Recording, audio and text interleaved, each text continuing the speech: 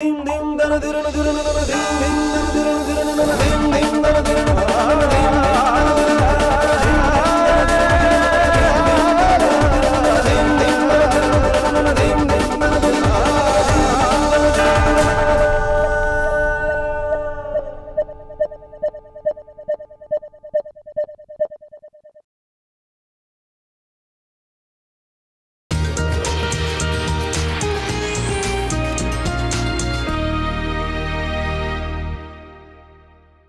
it going to be Dr. Robo very soon?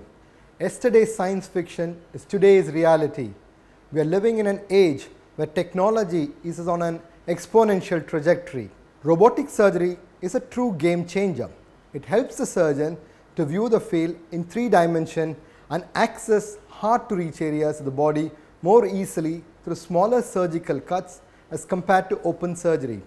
In this episode, Let's Talk Health, the experts from the Apollo Institute of Robotics will help us know more about this latest technology that has taken over these surgeries. Technology is changing the face of Indian healthcare, rapidly transforming medical technology, and the availability of technology diagnostic and therapeutic equipment together with changing practice pattern of doctors has revolutionized the way healthcare is being delivered today.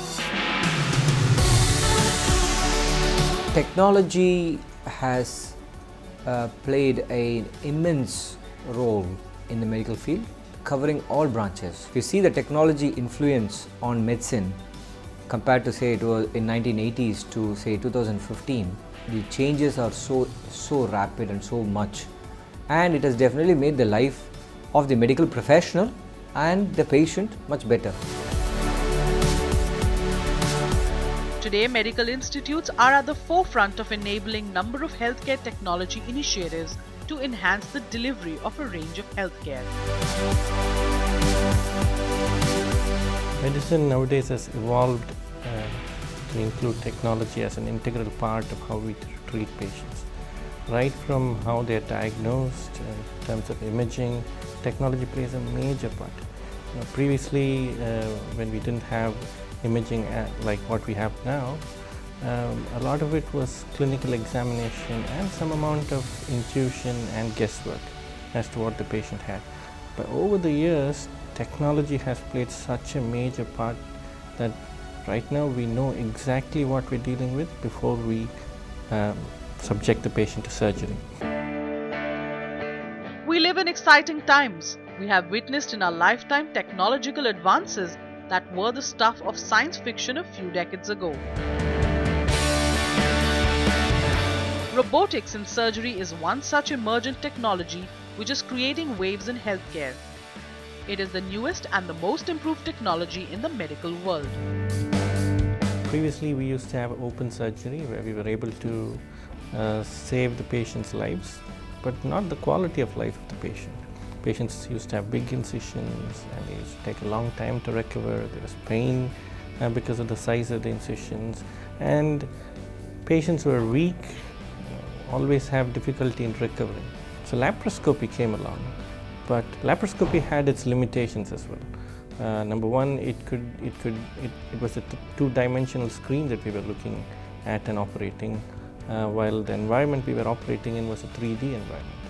Again, there was some tremor while using laparoscopy. Now, for overcoming these negative aspects of laparoscopy, I think robotic surgery has played a major role. The general term robotic surgery is used to refer to the technology, but it is easy for people to get the impression that the robot is performing the surgery. Robot does not do the surgery. Actually, robot is nothing other than an interface between the surgeon and the patient. So laparoscopy means you make small holes but stand by the patient's side and use instruments with the hand of the surgeon to operate. Versus in robotic surgery, the surgeon sits in the console, which in turn controls the instruments inside the patient's abdomen. So hence what happens, the deficiencies in laparoscope is overcome using the surgical robot interface. So robot does not do surgery. it is still a master-slave technique. The robot also filters out the hand tremors. In that way, the surgeon gets pure control with less chances of error. In robotic surgery, the movements are intuitive. What you do outside happens exactly inside. There's something called tremor filtration. Even if the surgeon's hand has tremor, that's filtered out while the instrument operates inside. Again, there's motion scaling as well. I can move 3 inches outside while the robotic instrument moves 3 millimeters inside. And the vision that I get is 3-dimensional vision, which is exactly what I see while I'm doing open surgery as well.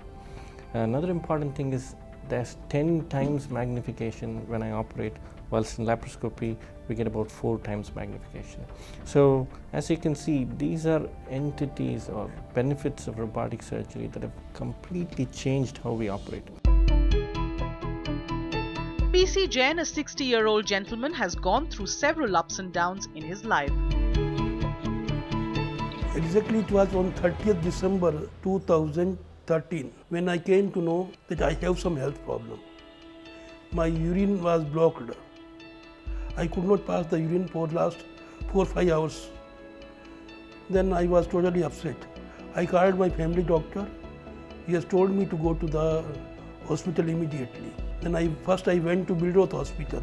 There my friend Dr. A.C. Mani has tested me, and then I was admitted there for 3 days. Then he has referred me to Dr. Nand Krishnan. He came to know that he has some very big problem.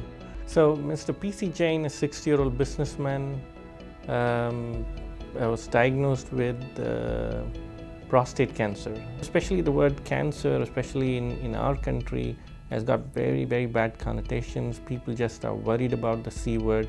But prostate cancer is not something that is a very aggressive, fast-growing entity. It is a relatively slow-growing entity when you compare it with other cancers. The patient was referred to me to advise regarding the possibility of him undergoing robotic surgery. I was totally broken. All my family members, my mother, my sisters, all my family members were totally broken.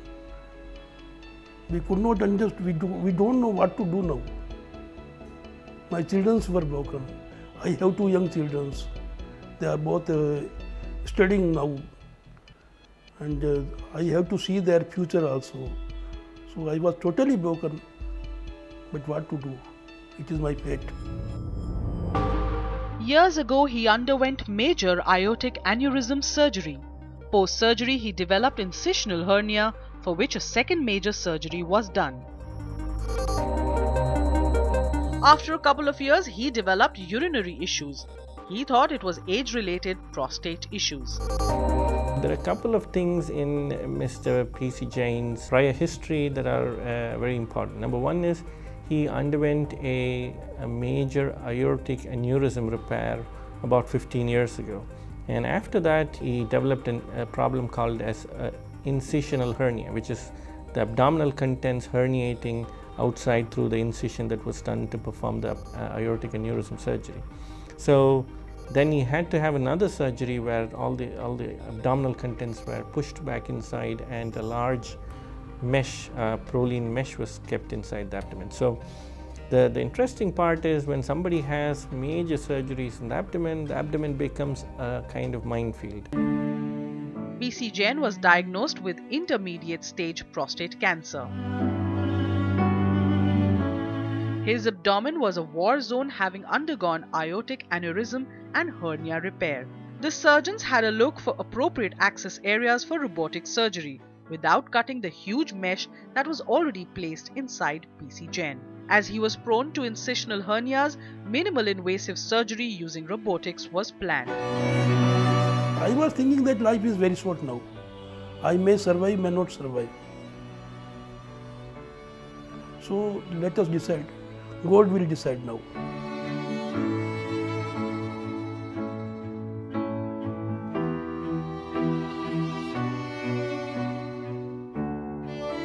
We had to have a special team performing the surgery. We had to have a general surgeon on standby to see if there were any abdominal adhesions. And luckily, when we went inside. This gentleman did not have a lot of adhesions. So Mr. Jain had an uneventful surgery. The surgery took about an hour to an hour and 20 minutes at the most, and he was back to his room. So we started operating at 6 o'clock in the morning, and he was back in his room at about 10 o'clock in the morning after spending a couple of hours in the recovery room. So this gentleman did extremely well with robotic surgery. The surgery came out exceptionally well. He had a very good recovery. Post-surgery cancer control has been 100%. I was admitted one day before, and after surgery one day I was discharged. So it was a 3 days job only. It has not taken much time. Post-recovery was excellent. Even doctor has told you may have a lot of side problems, but luckily it was fantastic. After surgery I have no problem. I have recovered very shortly. Today, PC Jain is a happy man and spends as much time as he gets with his family. He has left his past behind, making the most of his life. I must emphasize that a lot of it depends on the patient as well. If the patient is very active, very gung-ho about getting back to his normal routine, and the attitude of the patient plays a major part as well. So minimally invasiveness, technology, the surgeon, we all play a big part. But again, I must emphasize a bigger part comes from the attitude of the patients. If they want to get well quicker, I find that the patients usually do. So Mr. PC Jain was one such gentleman in a very supportive family, the wife, the children, they were all with him throughout, and I think that's one of the major reasons why he's cancer-free, no trouble with continence a year down the line. Think positive, then only positive things will happen. If we think negative, nothing will happen. So we have to think positive only. Coming up, newlywed 23-year-old Deepak was looking forward to a happy married life until he was told that he was suffering from kidney cancer.